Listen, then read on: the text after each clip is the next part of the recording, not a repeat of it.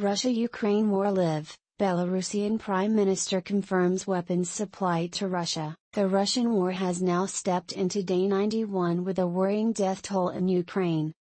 Moscow claimed that the special operation was begun to stop genocide in East Ukraine. The EC president has accused Russia of weaponizing food supplies as Moscow refused to step back from the Black Sea ports. Meanwhile, pro-Russian authorities in Kherson requested a military base in the area. Belarusian Prime Minister confirms supplying weapons to Russia. The Belarusian Prime Minister has confirmed that his country is supplying weapons to the Russian Federation. Prime Minister Roman Golovchenko also claimed that both countries have set up joint programs to work amid Western sanctions that have made sales of weapons more difficult. According to reports, Belarus has been conducting military drills along its border with Ukraine since the beginning of May. Notably, Belarus has been Russia's closest ally since the latter launched a full-fledged war on Ukraine on February 24. Ukrainian president says Russia must pull back to pre-war positions.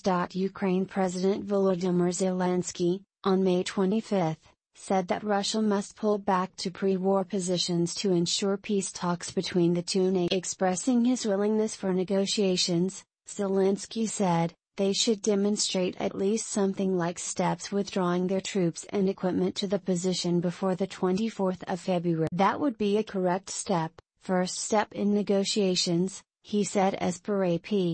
Meanwhile, the ongoing conflict continues to damage the global economies and has triggered a global food. 238 children killed, over 400 injured by Russia. Ukraine. The Ukrainian Prosecutor General's office has said that 238 children have been killed since the Russian military offensive started in Ukraine. The Prosecutor General's office in the statement said that more than 433 children have been injured in Ukraine since the Russian aggression commenced on February 24. Ukraine to receive 20 M113 armored personnel carriers from Lithuania. Lithuania's defense ministry announced on May 25 that it will transfer 20 M113 armored personnel carriers to Ukraine in order to fight against Russian aggression.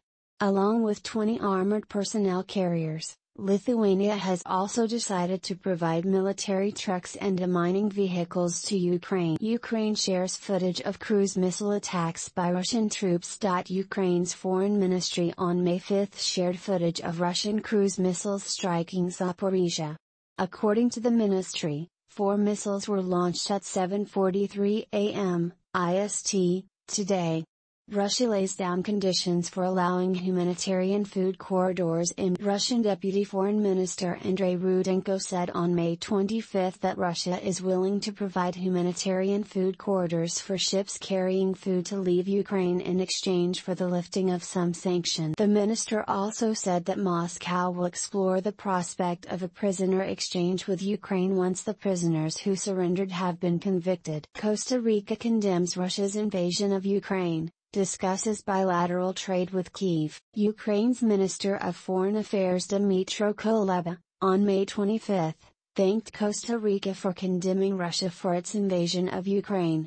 He revealed that in his meeting with the country's foreign and trade minister, he discussed ways to intensify political dialogue and deepen bilateral trade. UK government issues permission for sale of Chelsea FC at $5 billion. The UK government on Wednesday gave a nod to the sale of Chelsea Football Club at a whopping $5 billion. The proceeds from the sale will be used for humanitarian supplies to Ukraine, a British government spokesperson said, adding that the sale deal will in no way benefit the original owner Russian oligarch Roman Abramovich. Given the sanctions we placed on those linked to Putin and the bloody invasion of Ukraine, the long-term future of the club can only be secured under a new owner. British Secretary of State for Culture, Media, and Sports, Nadine Dorries said in a tweet. Kramatorsk mayor urges citizens to stay away after Russian forces intensify air raids. The mayor of the eastern Ukrainian city of Kramatorsk, Oleksandra Honkarenko, on Wednesday, requested the residents of the city to stay away after Russia intensified airstrikes. An anxious night in Kramatorsk, he wrote on Facebook, adding that the invaders launched attacks on the private as well as the public sector. Zelensky questions unity of Western nations over Ukraine crisis. Ukraine President Volodymyr Zelensky on Wednesday stated that the Western nations lack unity over the war in Ukraine. During his second address at the World Economic Forum, WEF, the embattled president questioned, "We're on the European continent and we need the support of a united Europe. Is there this unity regarding the accession of Finland and Sweden to NATO? No, no. So, is there a strong joint West? No."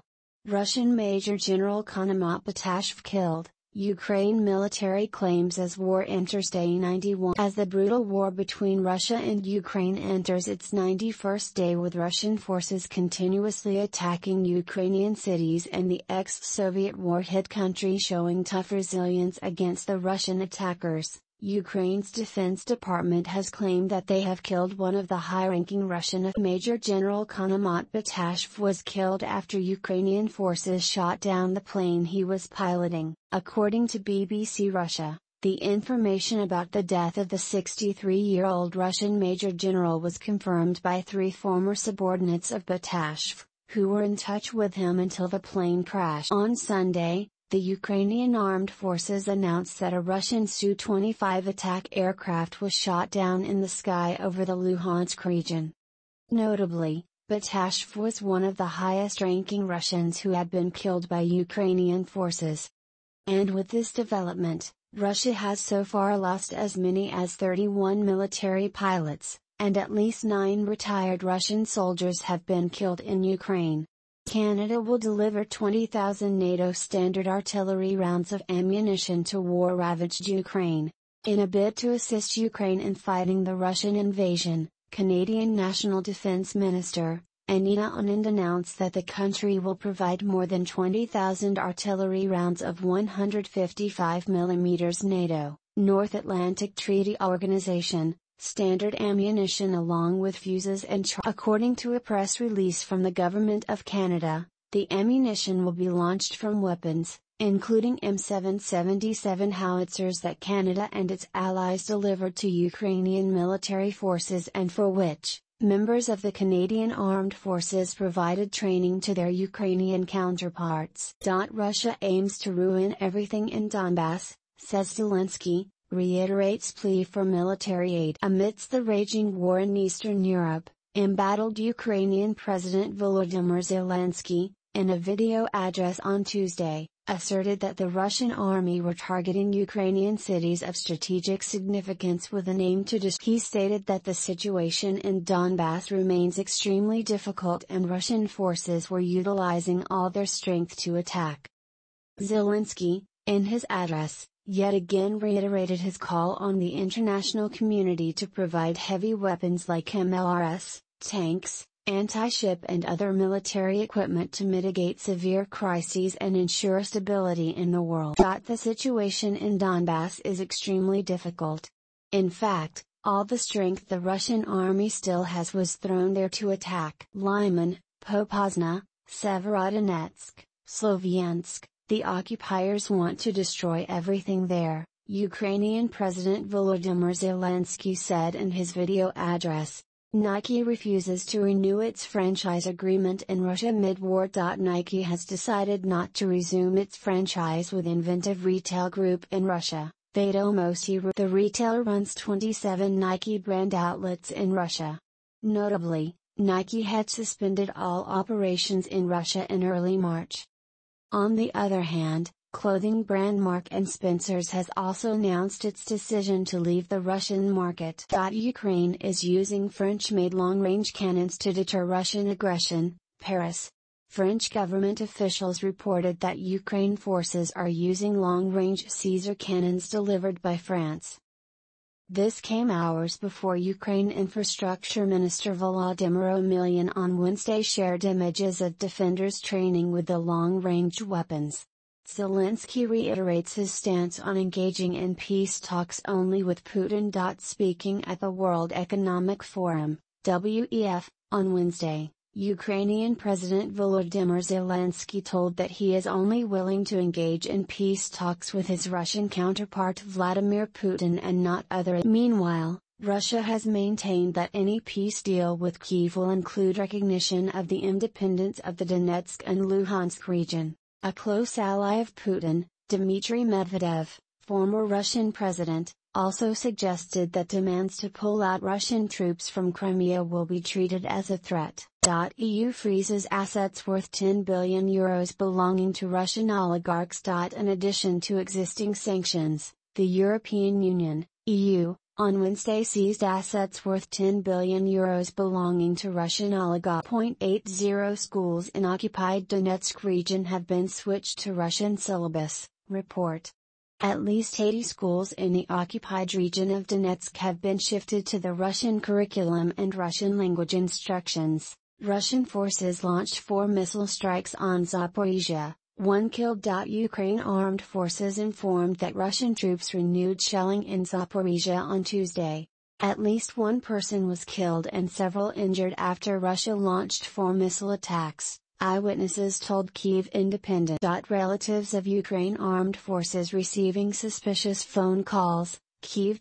General Staff of Armed Forces of Ukraine in its latest briefing has issued a warning against forged phone calls. Relatives of Ukraine armed forces are receiving suspicious phone calls and messages, the update said. The Ukraine Defense Ministry claimed that such phone calls are being made to Ukrainian servicemen who have been captured or reported missing. UK mod echoes global concern over food insecurity as Russia continues to block Black Sea ports. UK mod on Wednesday stated that the continued blockade of Black Sea ports by Russia has led to a considerable surge in the price of staple food grains. There has been no significant shipping activity in or out of Odessa since the start of the war, the ministry said in its latest intelligence report. Russia to pose threat to Europe even after reaching ceasefire with Kyiv, warns Polish FM.